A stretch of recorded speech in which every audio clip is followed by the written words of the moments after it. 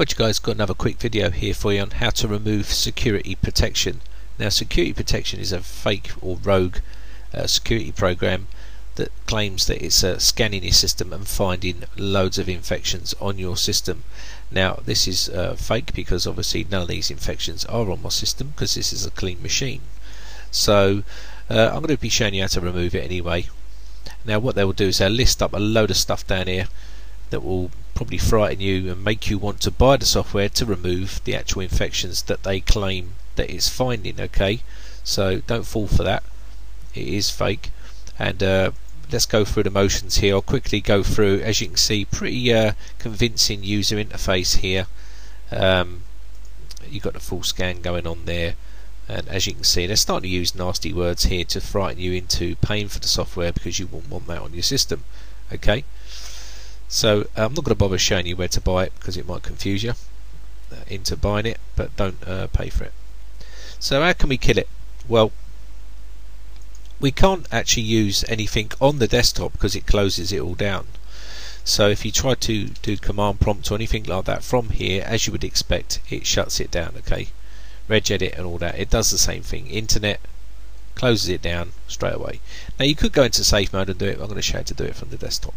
So the first thing I would do is right click on the icon security protection on the desktop here and go properties, and there you will see where the file is located, and it's called defender.exe. so now we know what it's called, now we can find it and kill it. Okay, so this is where it's located here, so I'm going to copy from there, and then we're going to have a little look inside our C directory here. What I like to do first is go to organize, file and search options, and then go to view and then show hidden files, and I like to unhide the operating system files and file extensions here.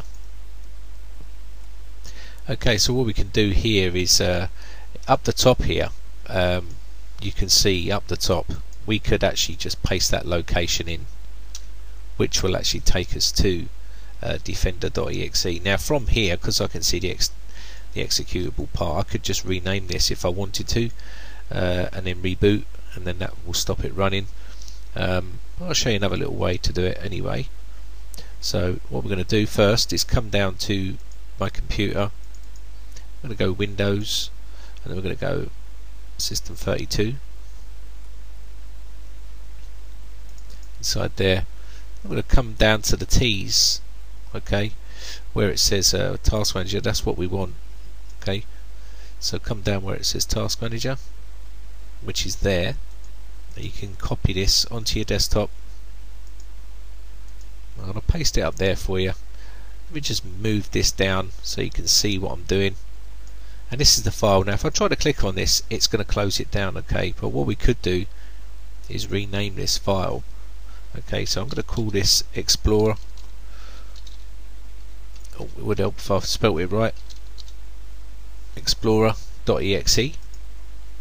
And when you click on this now, it should allow you to open that. So what we're going to do here is find the file that's causing the problem, which is this one, and I'm going to end that process. Once I end that process, we should be able to kill it.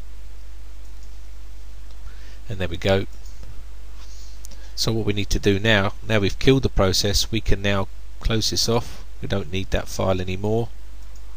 So we go back to our location. Now you can either go this way, or you can go the old-fashioned way and go into users and then your account, and it will be this hidden out folder here called app data, and in roaming, and that's where it lives there. Okay, and we can now delete this file. It's gone. Now we should have internet access, as you can see, and I would advise you to run scans on the system, Malwarebytes and TDSS killer, something like that, just to make sure that your system is clean. I'd run these applications, and also you want to be running Malwarebytes as well. Okay, remember guys, always update your software before you use it, so run full scans on this like so, and also you want to make sure that you've got the latest definitions of Malwarebytes, and then run a full scan on that, and you should be good to go after that. Okay. Anyway, so I hope you enjoy these videos. I hope it helps you out. My name is Brian from Britec.co.uk. If you enjoy these videos, guys, remember, please hit that subscribe button, show your support, and also rate and favourite all my videos if you enjoy them. Okay. And the links down below for the forums if you've got any problems. You can delete this, by the way. Thanks again for watching, guys. Thanks for your support. Bye for now.